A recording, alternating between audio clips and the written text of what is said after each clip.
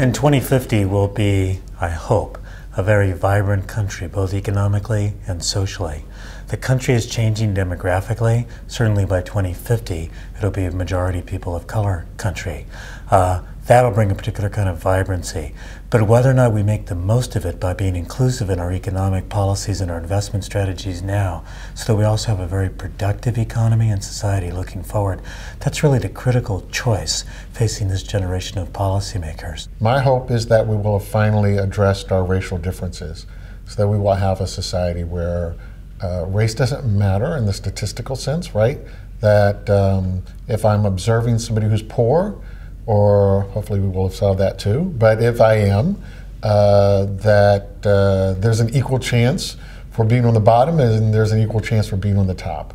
Well, the members of the Service Employees International Union have a vision for a just society where all work is valued. Any kind of job is a job where people can support their families and expect that their children are going to do better. My vision for the United States in the year 2050 is that we will have an economy that generates prosperity for everyone, that everyone has what they need to achieve their full potential, that all work is valued, and that every young person has the opportunity to pursue their dreams, and every older person has the support and care that they need to live with dignity.